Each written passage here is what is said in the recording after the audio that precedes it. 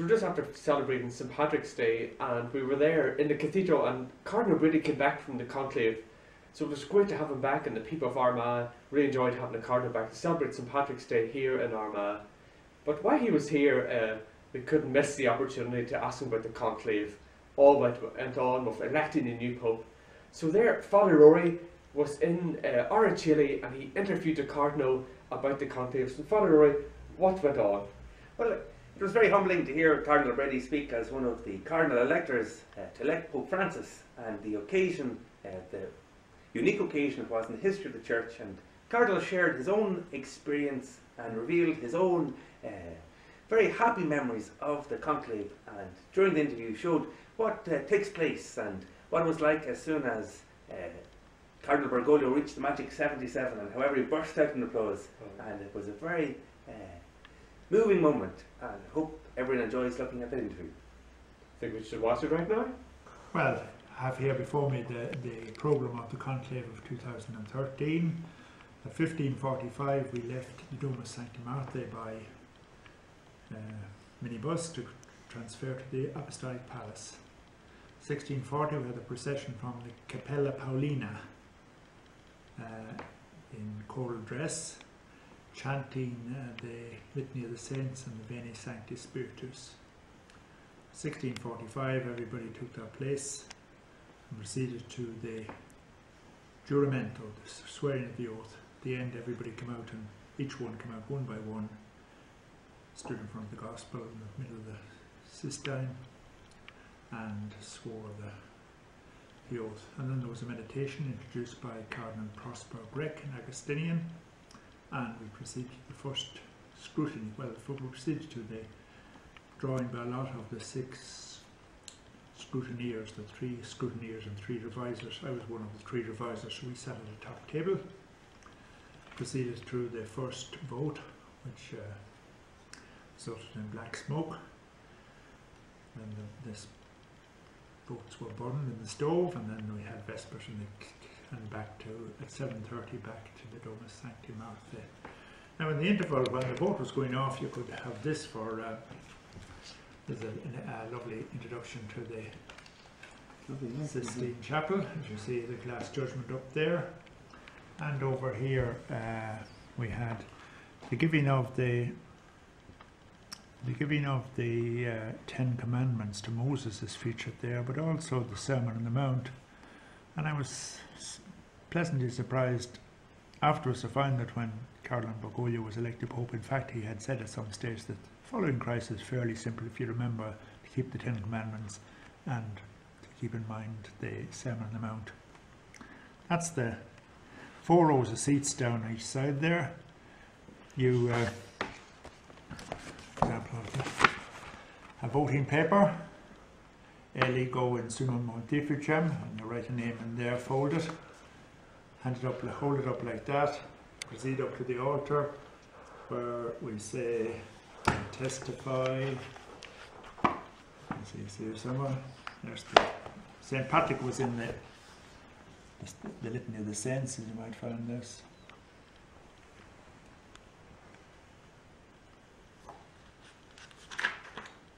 At the altar, before placing the vote in the chalice, I call Christ as my witness, who will be my judge, that my vote has been given to him whom, in accordance with God, I believe to be worthy of election. Then I proceed to count them, and if there's no result, proceed to burn them. I don't know whether there's a result or not, they burn them anyway. And that was the first evening. Next day, Wednesday, breakfast began at 6:30 to 7:30, which is 5:30 to 6:30 in Ireland. 7:45 to transfer to the Apostolic Palace. 8:15 Mass again in the Cappella Paulina, Pauline Chapel, celebrated by Cardinal Ray, who was, as Sub-Dean of the College, was in charge. 9:30 terce, and then proceeded to votes. No result at black smoke at that stage. Then transfer back to the 12:30 back down to the Santa Martha for lunch at 1 o'clock. Back in then at 16 hours to begin the vote at 4:30, which after 2 votes produced a result of approximately 10-7. That was, as you can see, a fair, as the votes were being called out and as the majority required was being reached, there was a fair amount of excitement. So when the 77 or 78 votes were reached, there was a boulabus. Proceeded to finish the count, and then the first thing that's done is to call in the secretary of the conclave and a couple of other witnesses to witness the acceptance. Of course, it's the real vital moment when the newly elected is called out onto the floor and asked the following question: do you accept the election canonically made of you as Holy Father? Acceptasne electionem de canonice factam in summum pontificum. And then when he says yes, this is asked, quo nomine vis vocaris, by what name do you wish to be called? And of course the present Holy Father said, vocabor Franciscus. After that he's taken away to be dressed out in his new outfit, come back in, and then we proceed. The next thing is a prayer. It goes like this: Blessed Beatissimo Padre, this is addressed to the Pope. Most Holy Father, in this solemn hour in which, by the ancient design of divine providence, you have been elected to the chair of Peter, before raising up our prayers to God and in thanking Him for His election insieme, along with the Blessed Virgin Mary, the Mother of God, and all the saints, it is appropriate to recall the words with which our Lord Jesus Christ promised to Peter and to his successors the primacy of the apostolic ministry and of love. And then the Cardinal Turon, who was going to do the election announcement, also read this Gospel, which is the one from Matthew chapter 16 verses 13-19. Simon Peter, do you love me more than these? And then we see if then the first of the Cardinal priests, who was Cardinal Daniels from Belgium, said, let's pray. O God, whom the design of your wisdom has built your church on the rock of Peter, head of the Apostolic Church, protect and sustain our Pope Francis. You have chosen him as successor of Peter. Grant that he may be for your people the beginning and foundation of visible foundation of the unity in the faith and of communion and charity through Christ our Lord. And then everybody proceeds out onto the... No, that stage everybody goes up, he goes down, up, receives all the cardinals. But before that, he himself came down to the end of the hall down where we were to greet a cardinal who was in a wheelchair there and couldn't come up. And then when that is ended, we sang the Te Deum. Just maybe say a word about what it was like to be on the loggia when the announcement was made, to see the crowds of the Romans and the people present. I had heard that the evening before that the piazza had been full for the first Black Smoke. Then when we came out, this time we were going into the Hall of the Benedictions, and of course when the lights went on there, that was a signal to the, even if the white smoke had not gone up, that was a signal that there was movement, there was something new happening. So, well, again, there's a procession with a cross, but there's 4 windows there. Obviously the centre one is reserved for the Holy Father, and there's an order there. The first to the cardinal deacons makes the announcement, and the other 2 senior cardinals are there, but if cardinals kind of scrambled for the windows and to look down over the square and the Via della Conciliazione was certainly one of the greatest sights ever in my life, and the television cameras and the banners, and of course the 2 bands down playing the different anthems, and one of the first into the conclave when the doors opened up was the Prince Colonna in his robes. And I inquired of an Italian cardinal, what was he doing there? He said he is the custodian of the conclave. He was there with his plumes and all that. So various people are introduced to the Pope before he comes out. After the cardinals, the first to be introduced is the secretary of the conclave, who is the cardinal, is the secretary of the Congregation of Bishops.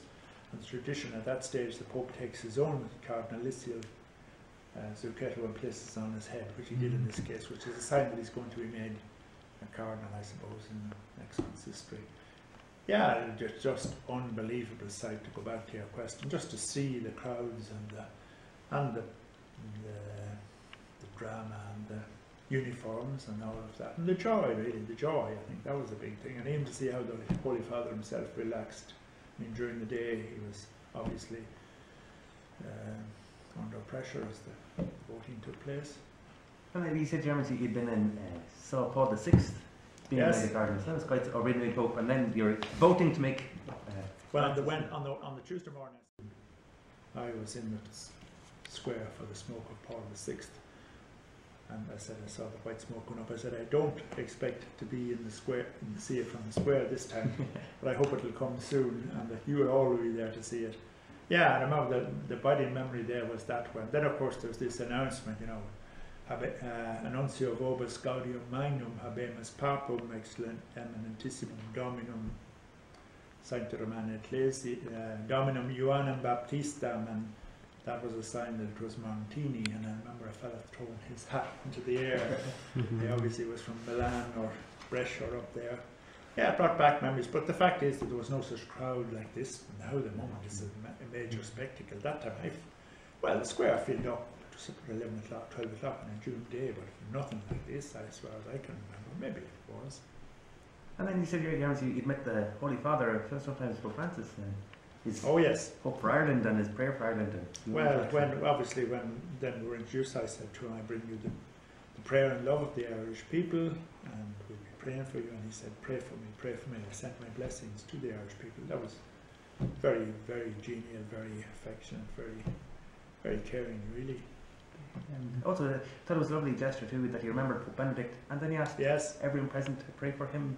That's right, and the way that he calmed the crowd there was somebody in an Italian newspaper summed him up in prayer, silence, and meekness or mildness, and I think those are three good words. Certainly very prayerful in it all, and great sense of awareness, like coming down to that sick cardinal, calling the people to pray there in the square to go, and then asking for their prayer before he gave the benediction was very, very touching, very moving, I must say. And then heading for the inauguration as well too. Yeah. Well, that'll be a huge event, public event on the square there. They said there could be 1 million people there. There's obviously, I think, Patriarch Bartholomew is coming from Constantinople, Vice President of the United States, the